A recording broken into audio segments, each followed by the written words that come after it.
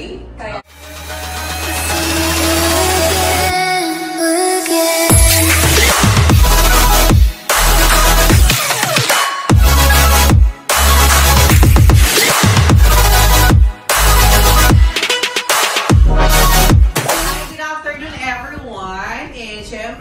Welcome pa.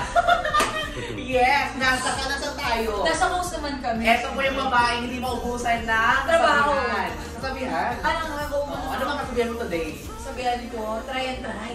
Hindi. Ang buhay, minsan gulo ng palad, minsan nasa ilalim, minsan nasa vulcanizing siya. Minsan flat. Nasa coast residences kami.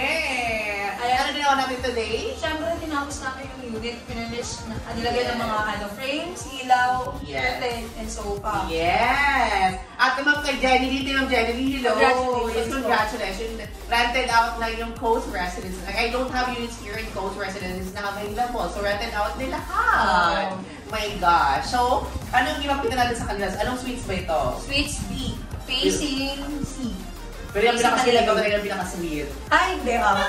Chusera ka. Chusera. Batiin mo muna yung mga viewers. Binabati ko po lahat ng friends ko.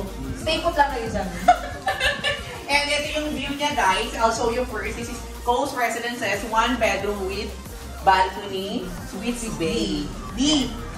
Facing Manila Bay. Ayan. Ipakita mo doon ang Manila Bay. Manila Bay, Makati and Manila Bay. Medyo malapit sa Dolomite.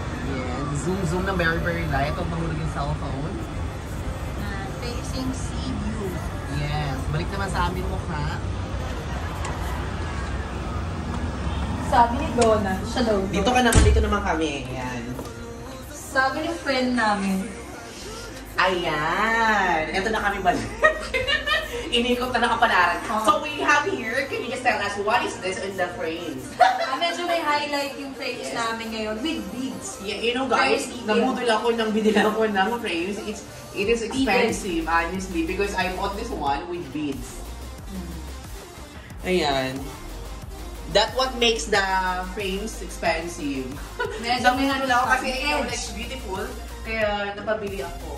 So I just put it here. The good thing about here kasi yung wall niya is malawak. So it's very good to put in frames. Again, it's a gold plated siya with the beads and also with the 3 frames. Pero isa lang talaga yung tema niya. And what else? Ikaw na mag-entertain, my gosh! Nag-compliment naman. Yung buhay na buhay ka, my gosh. Nag-compliment naman yung frames doon sa sofa. Dapat may motive talaga yun. Yes, ayan. Tapos we move out here the sofa bed. I will move here the sofa bed. Ayan, guys. It turns into sofa bed. Yes. So, nako-convert into bed. Yeah.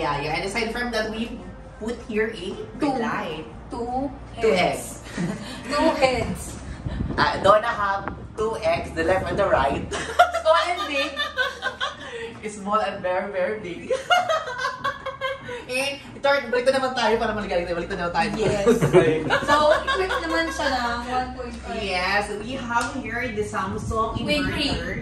Ayan. So, marami siyang holes. 235,000. Actually, the owner bought this one. Naka-installment pa daw, ma'am. So, medyo mahal. Hindi kong sabihin kayo. Ito ba yan? Cash. Cash pala, ma'am. Sorry. Ikaw naman, pinapagod. Oo, ma'am pala. Ito yung blackout curtain. Always remember, guys, that they don't like the blinds. They really wanted to put a blackout curtain. It's the total blackout curtain. Don't put 70%. It's total blackout curtain. Para walang... Yes. Some of the tenants kasi panggabi sila, so they don't like to the sun come brightness. Ayaw nila ng bright. Yes, ayaw nila ng sun come in, not come out. Kailangan ko lang.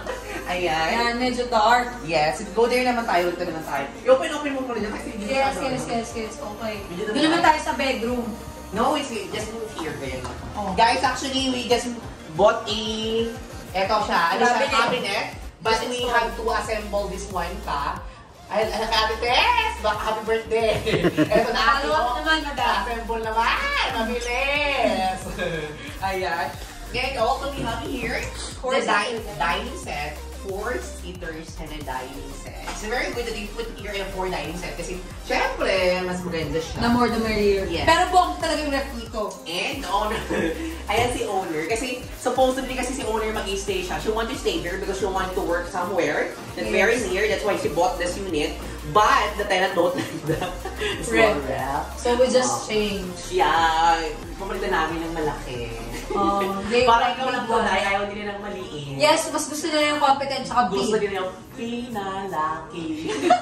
Sikat at pinalaki. And of course, we have here the sink. It's a Yes. sink. Ayan. Ayan. Then, Working we have naman the siya. tap and everything is here. Then, we just show them the Bedroom. Can you just tell us kung ano yung kaibahan ng Suites B sa Suites A? Ang Suites B, may sariling door and room. So, mas private siya kasi divided yung living area sa bedroom. Okay. Pasok na ba yun sa banga? Oo, pasok na yun. Ulitin mo na. Yeah, actually, yung Suites A, Suites B, ang Suites B, may private room siya. Although wala siya ng Aircon. window. Wala siyang aircon provision. At wala siya ng aircon provision. So guys, what I did is, Kailangan ng ventilation. Kailangan ng fan light. ayan, di ba? Not energetic ka naman na mag-vlog. Yes, oo, mamaya. Ito may fan light. Oh, It so, comes three-way. 3 lights. Ayan, so... Siyempre, So, tayo it's namin- in warm, Alam mo, light. tayo namin pinauso to. Kaya ayaw ko karami ng gaya-gaya. Puta mga yan, yung siya. So, Ayan. we turn it in warm. Oh. Yeah. Turn it in Budaga. daylight. Oh, di ba? Bongga. My precious. Oo. Tapos yung bed ni ma'am, medyo big. Ayan. 60 talaga siya. Yeah, the bed's very big. It's very hard. Actually, Okay, the okay. tenant asked me to not pull out this one. It's very good na daw. This one is very hard. Medyo okay. Okay yung bed niya. Okay talaga. Huwag mo sabihin medyo. Ay, guys. Memory pillow has. But I don't know where I put the cabinet. Maybe Outside. Ay. Ayan, guys. And we're gonna go there in the toilet and bath. Yes, bongga yung toilet and ba't yung may enclosure. Yeah. Pwede ka magkulong. And actually, guys, rented out na to, ha? Yes. Baka nakalimutan ko sabihin. Sinabi ko na ba? Okay. Juliet. Yan. Ayan. Hindi ka siya. Dahil paano pala ito nagkamali dahil yung malaki. Supposedly dapat ilang kilos lang. Actually, the smallest is 6 kilos, pero ang availability ng Panasonic ngayon is 7 kilos. So, medyo malaki. Saka medyo mali talaga yung provisions ng host residences. But this one is pretty good na because kaso maliit lang guys yung tenant. Maliit lang. So, pag upong niya din test. Oh, medyo sideways. Carry naman. Or pag ganito, depende sa kanya. Medyo gilid-gilid. Kasi nakailan ng test, nakailan ng sistema, mama. Oh, yes. Ayan, ito yung provision for the, For the washing for the machine. washing machine. And don't forget, dapat ang ilagay nyo sa washing machine is 6 kilos lang. Yes. Full Don't top put load. 7 ha. Oo. Kasi ganito pag 7, medyo malaki. Yes. Ayan. Pero at least may washing I don't do that kasi hindi yan mag-ano. Oo. Kasi we have mirror na here.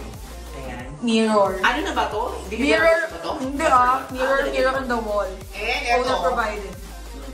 So ayan, medyo nag-pause na si ma'am, naglagay siya ng enclosure. Naglagay si mom ng shower infuser. Ayan. So pwede ka yan. Para hindi matapon yung mga excess Hindi water. matapon yung ano ba? Excess water ko naman. Ayan guys, eto na yung toilet and bath. And dito naman kami. Ulit kami dito kasi may announcement. Ano announce mo? Yung announcement po, ng kapitbahay, pumunta kami ng S-Presidents. Final Yes. namin destination S Kasi last time, they bring here all the things na dapat ilagay sa S-Residence. Pamali-mali, the perfect! Diyos ko ngayon. Pwede pang i-try bukas. Ikaw naman. Okay na yan. Ay, yun daw, perfect talaga. Okay, sige. Perfect na daw sa bukas. Yes. And, ano ang gagawin natin after this one? Punta kami sa S Residences para sa final look ng mga furnishings ng unit. Yes, we're gonna go there. So, bye-bye. That's for today. And kay Ma'am Jenny Mabilis na rented lang. out na. Rent out. Yes. Furnish. Thank you. Bye-bye.